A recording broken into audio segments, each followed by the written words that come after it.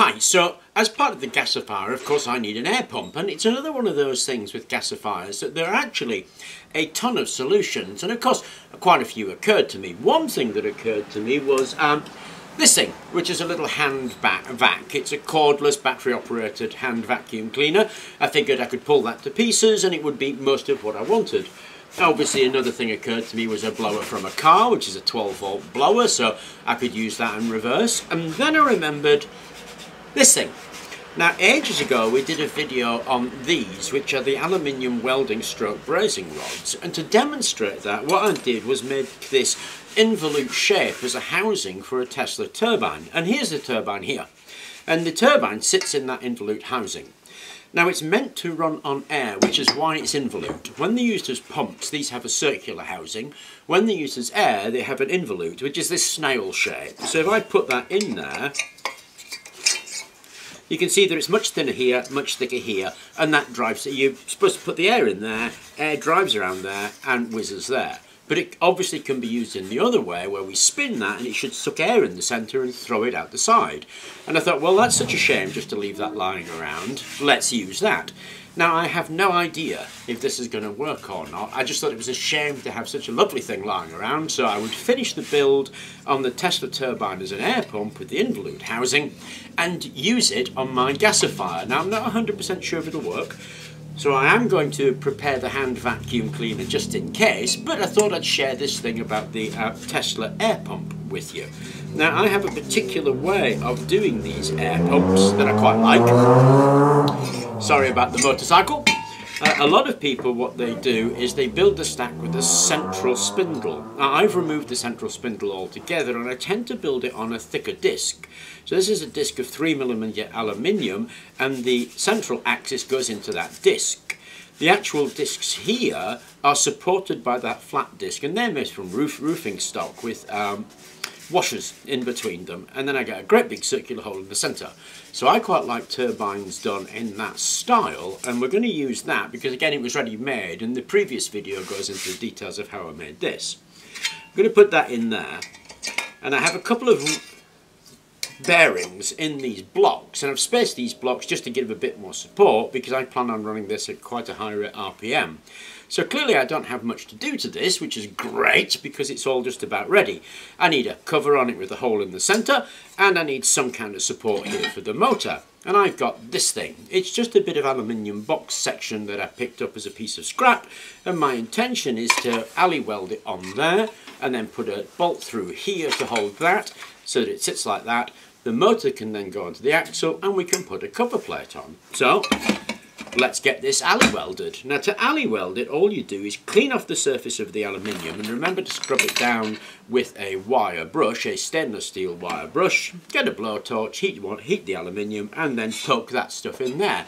Again, we've done videos on how to use this alley welding rod, so all I'm going to do is weld that to there, drill it and tap it. Okay, so this is what I've rigged up.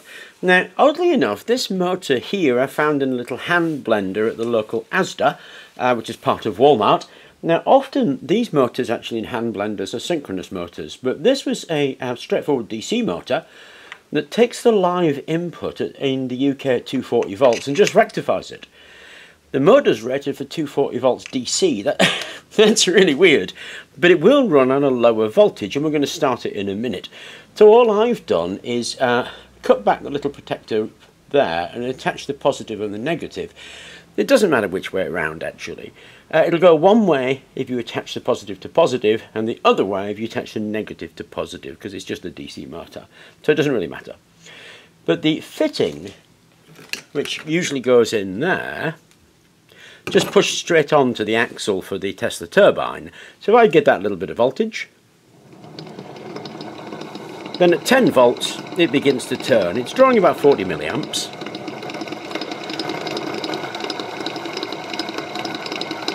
And as I put that voltage up, obviously it gets quicker. I'm going to put it up to about 60 volts.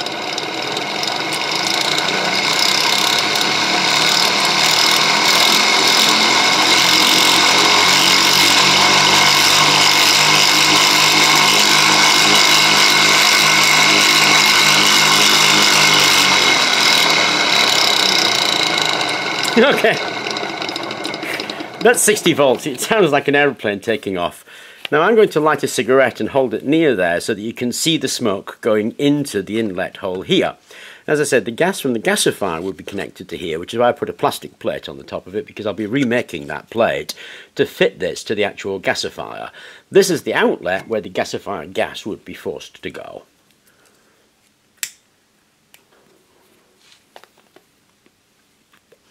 And what we're watching is the smoke, and as you can see, it's just coming straight up there.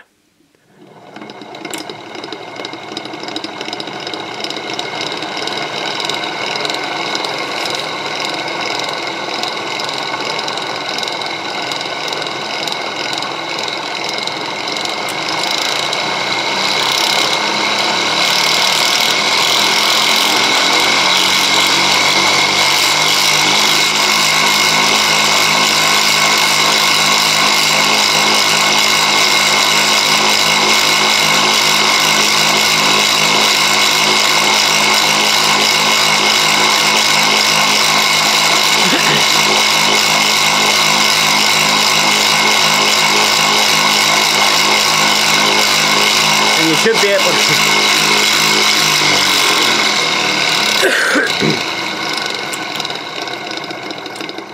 so you should have seen the smoke pulled straight into this orifice here. Okay, so at 60 volts that's actually running at quarter its rated speed because it's quarter its voltage. Now I've plugged it in the mains and I'm going to turn it on and we'll see what happens. It may go a little crazy. Okay, this is awesome actually. Probably scary as hell, but really awesome. So what I've done is I've put some super glue on things just to hold it together for the duration, really, so I can see what it does. I'm about to light another cigarette and watch the smoke. I'm touching a 240 volt live circuit, so it's probably not something you want to replicate unless you know what you're doing, and you'll notice I've got isolation gloves on. But still, I can't recommend you go grabbing a live circuit. I'm about to do it and I'm about to light a cigarette and we'll see how this thing runs at 240 volts. Incidentally, at 60 volts it draws about 50 milliamps. So this motor, it isn't drawing very much even though the voltage is exceedingly high. Let's give that a go and hopefully you can see it. The smoke's going everywhere.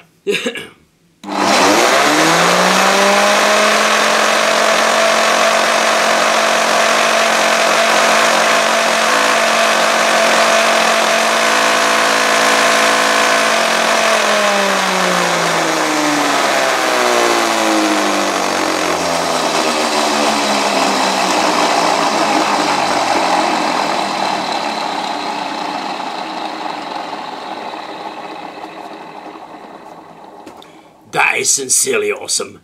The bearings I put in here actually can't quite cope with this either, so I'm going to have to replace the bearings. That's why it's rattling like crazy. The voltage is really quite high, but I do love this, to be honest, and it is really drawing the air. When I put my face over this, it gives me quite a blast actually, and I thought that was pretty cool. So as a basic setup, I mean obviously it needs a bit of playing with, but as a basic setup I am loving this Tesla turbine. So I'll probably improve that by improving the bearings, but do love the setup. However, remember I talked about a vacuum cleaner as a possible alternative. This is the gubbins from the inside. Let me just plug that in case I lean on the wrong bit. This is the gubbins from the inside of that little handheld vacuum cleaner. It's got a stainless steel impeller right there. The gas entrance is this way, and then it's got a fin thing where the gas comes out, and obviously this is for the filtration. It's got a couple of lithium batteries at 3.7 volts, so this little DC motor, which is in fact all it is what powers this. There's a switch somewhere if I can find it. I'm not sure which one it is. Ah, there it is. And if we turn that on,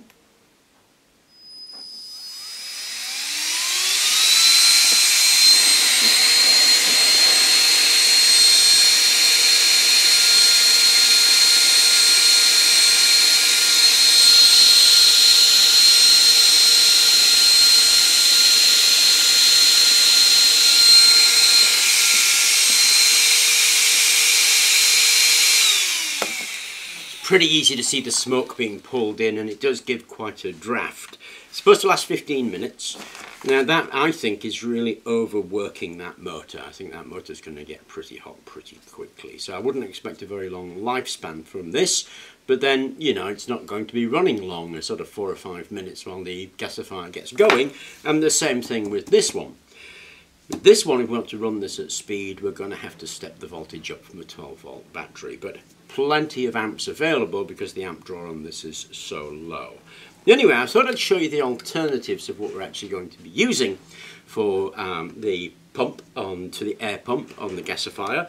First one is going to be this, really, because I do love it and I've built the whole thing, so I do love that. And the second one is probably going to be this, because you can grab this from a handheld vacuum cleaner. Like I said, I paid £5 for this one and £10 for this one. Anyway, I hope you found the video interesting, and thank you very much for watching.